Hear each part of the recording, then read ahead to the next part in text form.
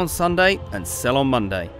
That was always the mantra of car manufacturers when justifying their outings into motorsport. Yet few firms have taken this approach as seriously as Porsche. For more than half a century, the brand has been testing its models in the white heat of competition. And for the past decade or so, much of its focus has been on this car, the 911 GT3.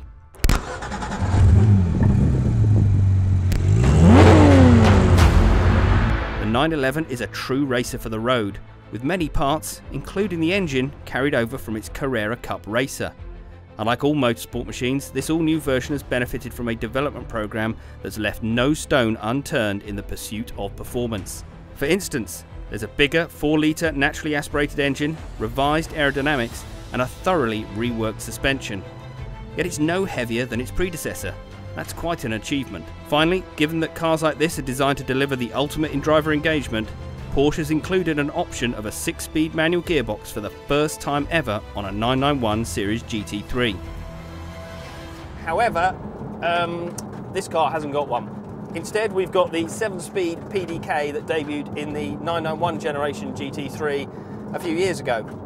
Now, that probably means it's better suited to the track we're on now, and it also means the 0 to 62 time drops from 3.9 seconds to 3.4 seconds, which means you've got a whole 0.5 of a second to spend however you want when you get to 60 faster. There's still a lot to talk about with this new car, even if it doesn't have the 6-speed manual gearbox. Most importantly is the new engine. Now, it's a 4-litre flat 6, up from 3.8 in the old car. Now, that's the same size as we had in the GT3 RS, but Porsche haven't simply slotted that engine into the back of the new GT3. Oh no, they are much more thorough than that. They've almost totally redesigned it. There's a new crank, all sorts. The result is, yes, it produces the same 493 horsepower as the GT3 RS, and there's 460 Nm of torque, but it now revs to, and I can barely believe this myself, an incredible 9,000 RPM, which is 200 odd RPM up on the GT3 RS. And as a result, this engine, which is essentially from the GT3 Cup car, a motorsport car, is sensational. So I'm in 3rd gear now, 4,000 RPM, throttle down, and it just takes off, and we're still 8,000, 9,000. That's bonkers. The noise, it's just savage. The acceleration, it's what you notice. And obviously when you double it up with the PDK transmission, you get these just rapid fire changes. Hit the pedal, bang, another gear change. Pedal, bang, another gear change. It's just so quick. And you can see why on a circuit this combination of engine and gearbox is quicker, much quicker than the manual. And of course, to go fast on a circuit, you need a chassis that's up to the job as well. And again, no stone has been unturned. Little tweaks. Yes, it doesn't have the wide track of the GT3 RS, but developments in tyre technology, recalibration of the rear steering, so this car has 4-wheel steering, just means hard on the brakes, turn into the corner, it just bites, and then you've got all that weight over the rear axle from the engine, and the traction is phenomenal. I mean, this outside the GT3 RS, this is as close to a race car for the road as you are going to get. And it just, if you excuse the pun, it laps up the hard work on this circuit. It's tireless. Yes, this car has got the 6,500 pound carbon ceramic brakes, which just haul the car down from big speeds relentlessly. And then you can turn the systems off. Not that you need to, the systems are so well calibrated that they never feel that intrusive. And you turn in.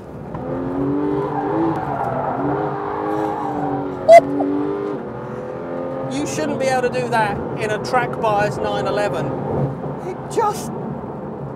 It goads you into driving harder and faster. So, is the GT3 really this good? The short answer is yes. The longer answer is, oh my word, yes. Even away from the track, the 911 is sublime. It's noisy, of course, but far from deafening.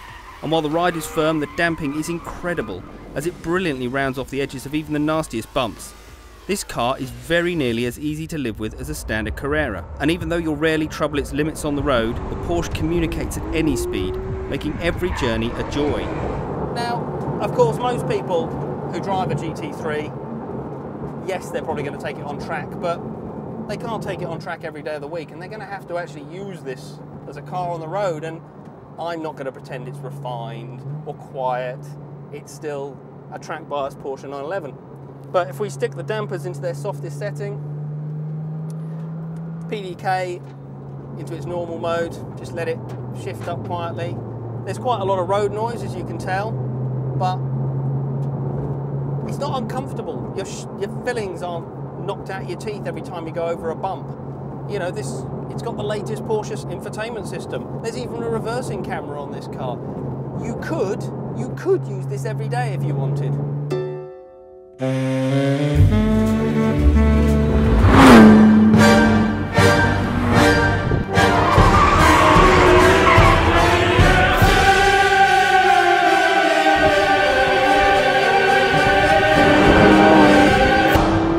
Listen to that!